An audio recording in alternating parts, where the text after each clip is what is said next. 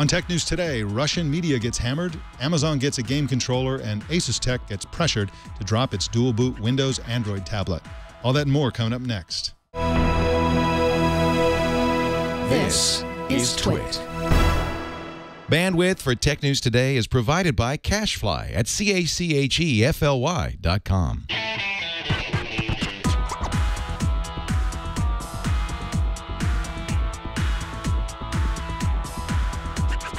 It's Friday, March 14th, 2014, and this is Tech News Today. This episode of Tech News Today is brought to you by Shutterstock.com. With over 30 million high-quality stock photos, illustrations, vectors, and video clips, Shutterstock helps you take your creative projects to the next level. For 20% off your new account, go to Shutterstock.com and use our offer code TNT314. And by ShareFile. Enhance your workflow. Send files of almost any size easily and securely with ShareFile by Citrix. Try ShareFile today. For a 30-day free trial, go to sharefile.com and click the microphone and enter TNT. Welcome to Tech News Today. I'm Mike Elgin. And I'm Jason Howell. On Tech News Today, we explore the big stories of the day in conversation with some of the world's best journalists. Our guest co-anchor today is Dwight Silverman, tech blogger for the Houston Chronicle. Welcome, Dwight. Welcome. Thanks for having me, Mike. Well, today is a very special day for two reasons. First, it's Pi Day, so the mathematical number pi, and it's also Bake-A-Pie Day. And I personally think this should be a national holiday, combining the two. What do you think? Oh, absolutely. Well, I think it kind of is, at least in the minds of geeks everywhere. The two are hopelessly entwined. I know that at South by Southwest, they were spelling out pi or running out the numbers of pi in skywriting. So it's being celebrated in proper ways all over the world. I'm going to have pie this evening. So that sounds like a circular argument. The other big news today, and it's very, very big news around here at Twit, our own director of engineering, Radford, and his wife had a baby named Olivia. And we congratulate Radford on that, and we look forward to her getting her own show in the next couple of weeks. Well, media websites in Russia are having a bad week. They're under attack both by hackers and also by the Russian government, allegedly.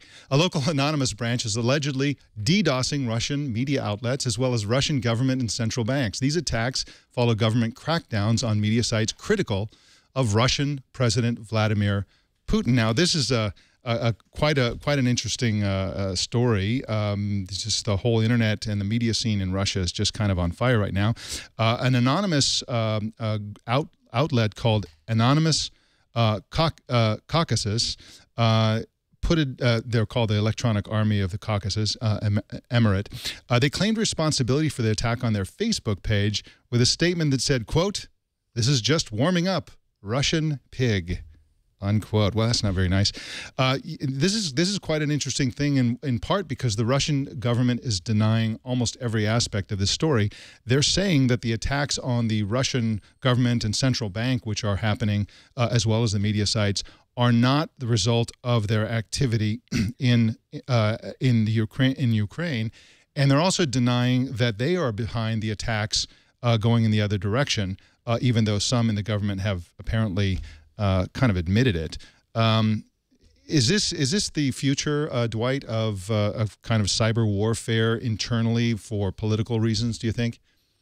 Well, I think that you're going to see all kinds of attacks coming from all different places at all different kinds of sites.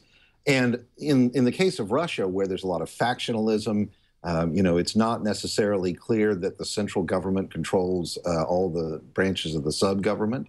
So while one group may be saying, hey, we don't have anything to do with it, another group is actively doing these attacks or at least aiding partisans in doing the attacks.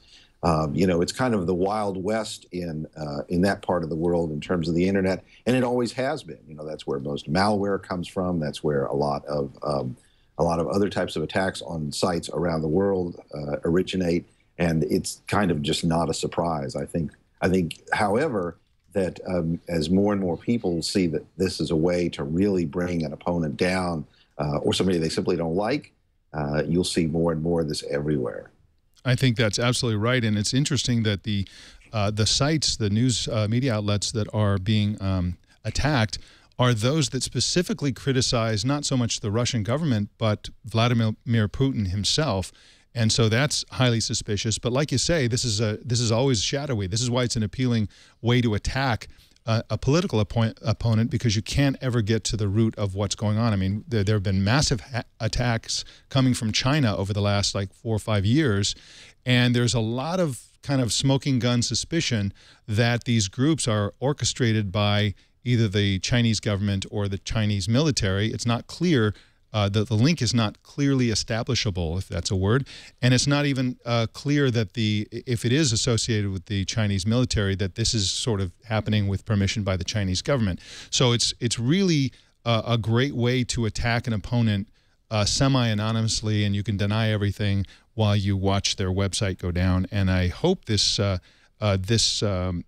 of attack doesn't spread and become more competent, because it would just be awful for pretty much every sort of political media site, for banks, for government websites, and so on, to be in a constant state of attack. It'd just be hard to get stuff done. And well, you also don't necessarily need a government to do this. It can be somebody who simply sympathizes with a particular cause. While I think a lot of the West paints Putin as not a sympathetic figure, there are people there who are real partisans, who are real loyal to him, and all it would take, is one guy with serious skills to do some serious damage. And that's a great point. It's not always black or white. It's not always clear what the exact affiliation is, and sometimes it's just a supporter or group of supporters. Well, in a sec, we're going to talk about a new hardware product on the gaming scene coming up this year, almost for certain. But first, I want to tell you about Shutterstock. Shutterstock is a fantastic site where you can buy, high-quality stock photos, and also illustrations, vectors, video clips, you name it. Shutterstock.com is the place to go for the highest quality images. Now, if you have a creative project, if you have advertising, if you have a business, if you're doing marketing materials, if you have a website or a blog, any sort of situation where you need super great, wow, look at that. If you're watching the video, we're looking at Blueberry Pie that is just incredible. They have such fantastic pictures. I've been using them for quite a while on my own blog, and I always find exactly the perfect picture. Sometimes the only difficulty is choosing from among multiple perfect pictures. They add 20,000 new images every single day. So if you've been there recently, come back again today, you'll find a whole bunch of new pictures, and many of these are created by professional photographers. Many of them illustrate concepts, many of them illustrate events, brands, all kinds of stuff. I've often been surprised by exactly wow, look at that pecan pie. That's incredible. Holy mackerel.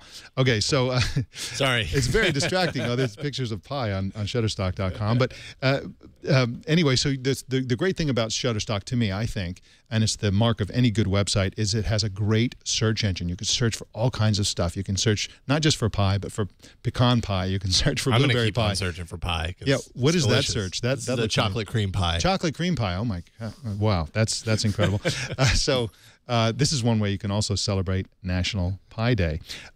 They also have this fantastic Lightbox tool where you can go in and sort of set aside pictures for consideration. You can compare them side by side. And you can also share them. So it's really, really a great service. No credit card needed.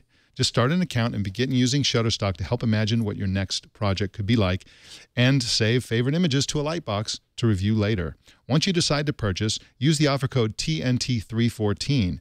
Why would you do that? Well, you get 20% off no matter which package you choose. That's Shutterstock.com, and for 20% off new accounts, use offer code TNT314, and we thank Shutterstock for their support of Tech News Today.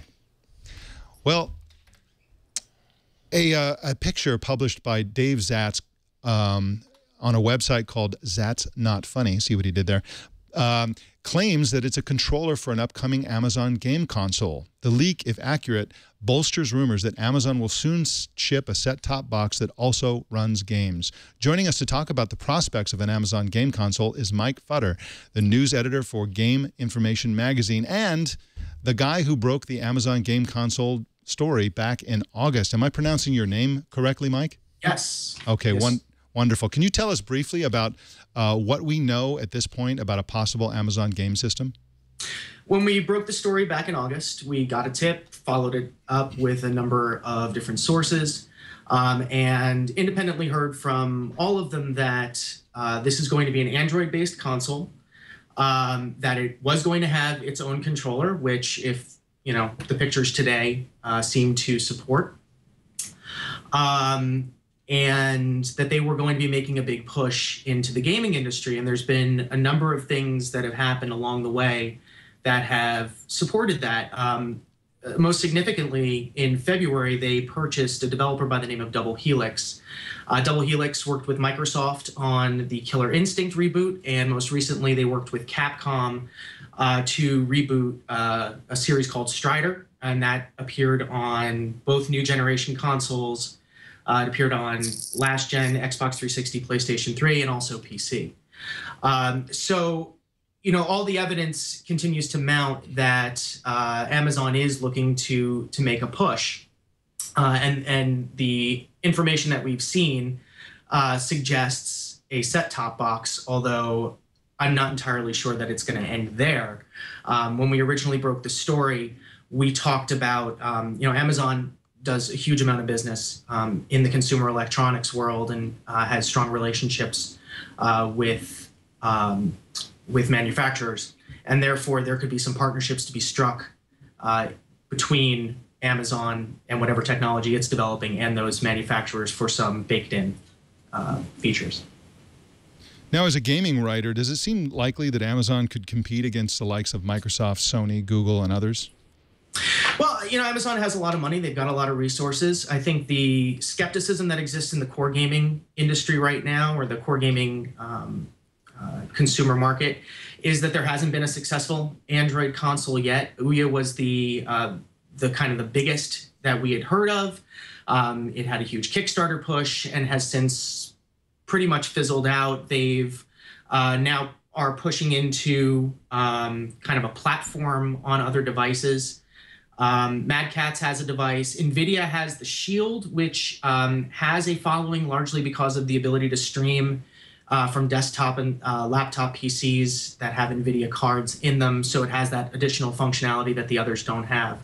And then there's GameStick and others. So I think that there is a skepticism about Android as a primary gaming device, despite its success in gaming, as you know, for phones and for tablets.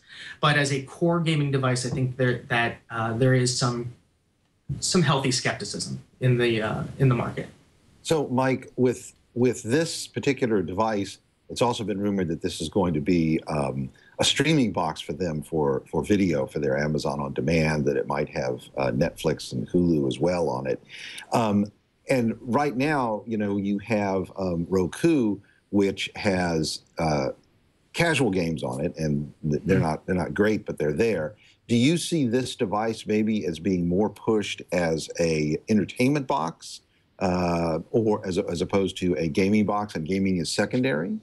I think that's entirely possible. I mean, we need to remember that Amazon does have an ecosystem already. They have their Kindle line, and they have their own versions of apps that are designed for that, and largely casual apps like Angry Birds. You know, they do have a healthy video streaming service. I thought that yesterday's news about AppStream and the software development kit becoming available was particularly interesting. And one of the things that I noticed about that was in their animated demo that was on the website is they showed what looked to be a first-person shooter. But if you go look at the frequently asked questions, they're actually really clear that first-person shooters, head-to-head fighting games, things that require very low latency, aren't going to be a great fit for that. However, that they talked about that there might be a split, so streaming some of the content, but also keeping some of it locally. Given the media buttons on the controller, I think a streaming box makes a lot of sense. You know, those definitely stand out, and you can see them right there on the bottom. You know, those definitely jumped out at me. But you know, the controller itself looks kind of bulky. It looks very similar to the Xbox 360 design with the offset controllers, the button labeling. You know, Microsoft, though, spent $100 million on designing the Xbox One controller. I think just from looking at this, that this takes a lot of cues from OnLive's controller, and OnLive has tried to make a go at cloud-based gaming and streaming the video to a variety of devices. They had their share of financial problems and have recently reemerged. But if you look at that controller, there's a lot of similarities. The exception being that the OnLive controller has the parallel sticks versus the offset sticks. So it looks like they could be going for something similar with the media buttons. Now, Mike, if you sort of imagine that they will use a similar strategy that they did for Kindle, that would mean they would use a forked version of Android. They would try to keep people off Google's games and in place of their own, and get people and sort of direct people to their own game store, and they would also probably subsidize it. When the Kindles first came out, they were losing lots of money on every single tablet, and the reason was that it's essentially a cash register for buying things on Amazon, and this game system could be another cash register. So let's just imagine, taking this to its logical conclusion, that their gaming system was significantly less expensive. Let's say it's $79 to buy it or something like that. Would this influence the public to choose this game system over others, or this television streaming box, or whatever it's going to be, over others? Is price a big deal? I mean, we've seen the difference between Xbox and PlayStation, and recent reports with the Xbox One sales indicate that its higher price is not a big deal. What do you think? I think you're right, and I think yesterday's NPD report backs that up. They last month. So looking at the January NPD report, there were about twice as many PlayStation 4 sold as Xbox One units. Last month, that gap drastically narrowed. So there were about over 90% of the PlayStation 4 number sold of Xbox Ones. So that gap is really narrowing, and the price difference is becoming less of an issue than people originally thought. When they were both announced, I think people thought that $100 difference was going to be kind of a big deal. But I also want to point out that most, if not, with the exception of a few in recent history, most consoles are subsidized. They are sold as loss leaders, and then the money is made up on the software and software licensing. So for Amazon to undercut drastically, and even undercut some of the other Android consoles that are out there, I totally see that as possible, and they've got the wherewithal to do that. They have been very successful with the Kindle line. They do understand how to pilot a piece of hardware and then bring people into their own store.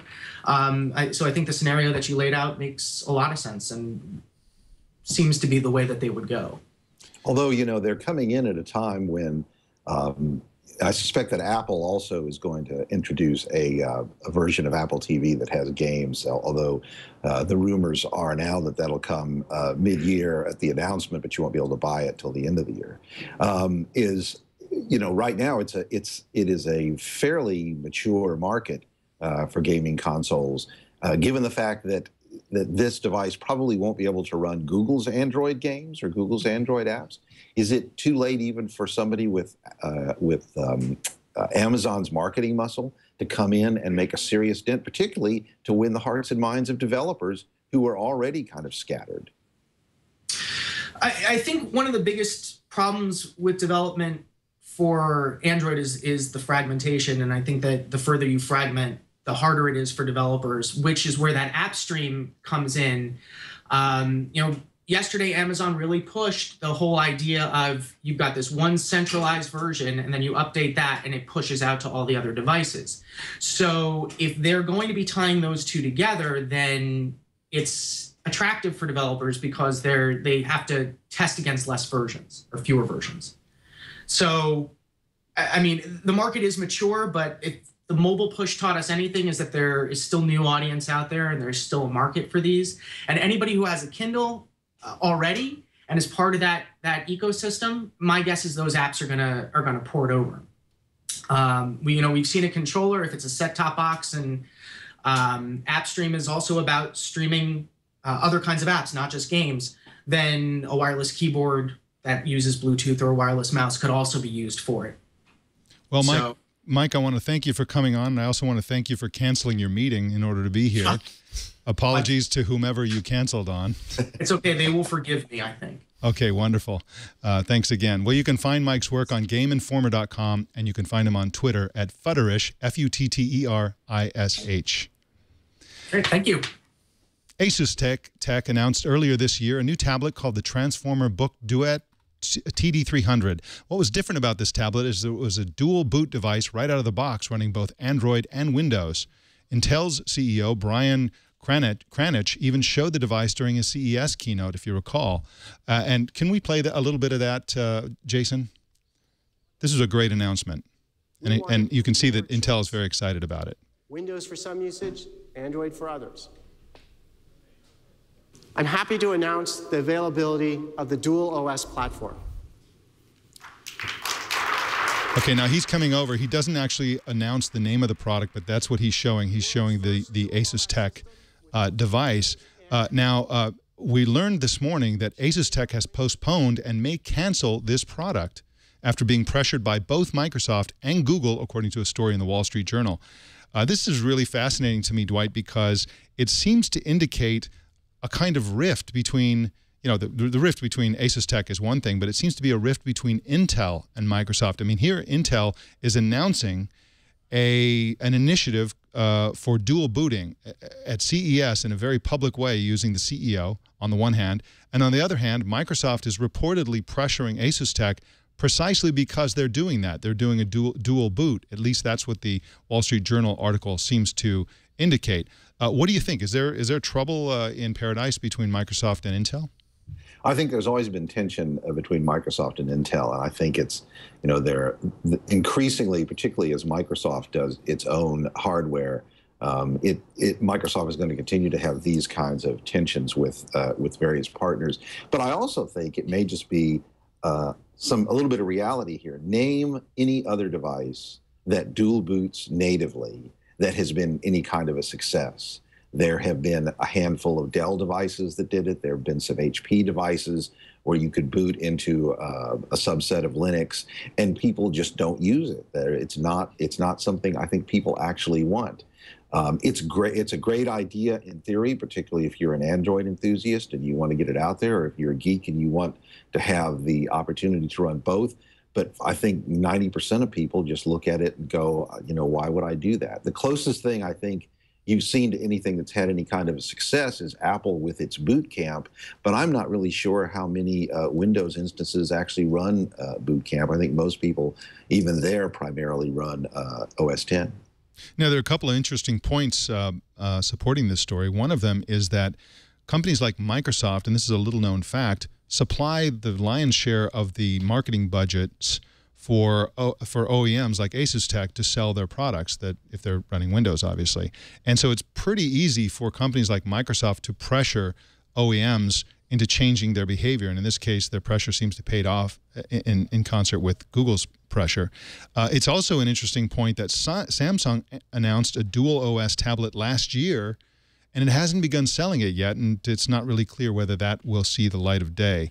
Yeah, I just don't think there's any demand for that. You know, I think people look at that, and maybe even the announcement is a chance to test the waters to see what kind of reaction they'd get. But I think it's just people have no interest. Real people have no interest in that. Well, I think you're right about that.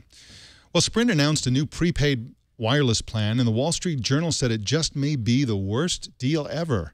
Called Sprint Prepaid, the plan charges you $45 a month, and you get unlimited voice and text, but no cellular data. All the internet surfing on the plan has to be done over Wi-Fi. This sounds like they're right. This is a rotten deal. Dwight, what do you think? Why are they doing this? Well, you know, there are a lot of people who are interested, who are around Wi-Fi all the time. And I think, you know, when I'm here at work, I have Wi-Fi. When I get home, all I have is Wi-Fi. When I'm in transit, between the two, I would need cellular data. But, you know, for example, my wife uses almost none of her cellular data, and she has Wi-Fi in both work at home. And I think that's what Sprint is thinking about. They're thinking about the people who may perhaps be interested in being on a budget, or may perhaps be around Wi-Fi constantly. and that's good. But the pricing for everything else is not doesn't match that idea.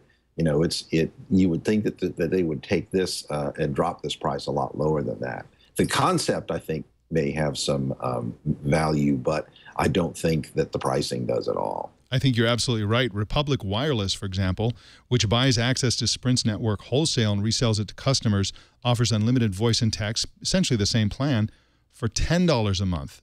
That's $35 less per month using, you know, essentially the same service. There's a subsidiary, Virgin Mobile USA. They sell a plan for $35 a month that restricts users to 300 minutes of talk time, but it comes with unlimited mobile data. So the pricing for this, just as you said, Dwight, is way out of whack with what's going on. I'll make a minor prediction here that they're going to backtrack on this, and they're going to stop offering this deal sometime within the next few months. But we'll be watching that. This is just a rotten deal, and I don't know where they're going to find suckers to buy into this. I think one thing you can say that's a positive is that at least you have wireless companies trying things like this. You have them coming in and going, let's structure this differently. A lot of that, I think, you can chalk up to the disruption that T-Mobile has brought to the market. These carriers before wouldn't even have been willing to kind of step out of the box like this, and at least Sprint is taking a chance. What I'd like to see them try is to not offer the phone service and have all the phone happening over IP, and that would be a sort of glimpse into the future. And I wish they would optimize phones for that usage. Well, you know, I get a lot of questions from people who still ask, "Can I get an iPod Touch and use it as a phone with Wi-Fi?" And of course, the answer is yes if you have the right apps. But I hear that question a lot, and I think there is a demand out there for it. Absolutely. Well, in other news, Symantec researchers spotted a phishing scam for the record books recently. The email arrives with the subject documents and tells the recipient to look at files on Google Docs and conveniently provides a link. Here's the crazy part. The fake page is hosted on Google's own servers and is served up over SSL. The scammers simply uploaded their file to a public folder on the Google Drive account, and once the file is clicked on, the victim is confronted with a standard-looking Google login. Once the victim enters their username and password, the credentials are whisked away to a PHP script on a compromised web server for later use by hackers. That's a brilliant scam, and it's hard to believe that somebody didn't think of that earlier. Yeah, right. Why didn't? I mean, you don't want them to, but why didn't they think of that before? That's kind of, and it's a real hole in the way Google Docs works. Google Docs is incredibly convenient, but of course, you know, the truism is in tech that the more convenient it is, the less secure it is, and here's proof. That's right. Super convenient for the hackers. Right. Well, in a minute, I'm going to give you some good news, but first I want to tell you about ShareFile. ShareFile is an awesome site that lets you share documents over the internet via email without doing the wrong thing, which is to attach it as to add it as an attachment. Now, here's a funny fact I learned this morning. I started using ShareFile some time ago. My wife saw me using it, and she fell in love with it, and she started using it, and she had been using it to exchange financial documents with our accountant getting ready for tax season. And now our tax guy is using it. When he saw that she was using it, he was blown away by it, and now he's using it for all his clients. It's spreading like a virus, I tell you, because it's so easy to use, it's so secure, and it gives you peace of mind. Yes, it's secure. I mean, it's fantastic. You know, this is from Citrix after all, so it's highly secure. And yes, you can send gigantic documents, multiple gigabytes in size, and these will go right into corporations that have very strict limits on file sizes for attachments because, of course, in the email itself, it's merely a link, and so that's a great way to get back. But the thing I like about it best is the peace of mind it gives you because it informs you what's going on with your attachment. If you send something to someone, it will come back and tell you when they opened it. You can control how many times they opened it. You can, of course, control who gets to open it. You know, lots of people use this because they have very large files. Other people use ShareFile because they want to convey secure documents. I think everybody who tries this will use it for all kinds of file sharing simply because it's so fast, easy, convenient, and for what it's worth, it's a beautiful website and it's very aesthetically pleasing to use. And some people don't care about that, but I do. I think it's fantastic. So sign up today, and for a 30-day free trial, there is no obligation at all. Go to sharefile.com, click on the microphone at the top of the homepage, and enter TNT. And remember, visit sharefile.com and don't forget to type in TNT to show your support for this show, to tell them that you heard it from us. And also, we thank ShareFile for their support of Tech News Today. Well, in some other good news, Pocket Drone looks like it's really going to fly. The mini tricopter is strong enough to carry a high-quality action camera, and it folds up smaller than a 7-inch tablet. The company, called AirDroids, just ended their Kickstarter campaign with nearly $1 million in funding, the most popular drone project ever crowdfunded. Their initial goal was $35,000. Pre-orders begin in April, and the drone should ship in the fall, and I am getting one. This looks like a really great project. They show a GoPro camera in the advertisement for the product on the Kickstarter, and that's exactly what I suspect most people will use it for. Well, Dwight, I want to thank you for being on Tech News Today and being our guest co-anchor. Thank you for having me. I had a great time. And where can people find your work? They can find me at on the website of the Houston Chronicle at blog.cron.com/techblog, and they can follow me on Twitter. I'm D. Silverman. Wonderful. Well, there are lots of ways to subscribe to Tech News Today. You can subscribe to both the video and the audio podcasts at twit.tv/TNT. You can subscribe to our YouTube channel at youtube.com/technewstoday. You can follow us on Twitter, Tech News Today TV. And you can join our Google Plus community and also circle our G Plus page by searching for Tech News Today on Google Plus. And finally, don't forget to subscribe to our subreddit at technewstoday.reddit.com. You can also contact us by leaving voicemail. Call 260-TNT-SHOW. And don't miss our evening newscast, Tech News Tonight at 4 p.m. Pacific and every weeknight. My name is Mike Elgin. Thanks for tuning in, and we'll see you Monday.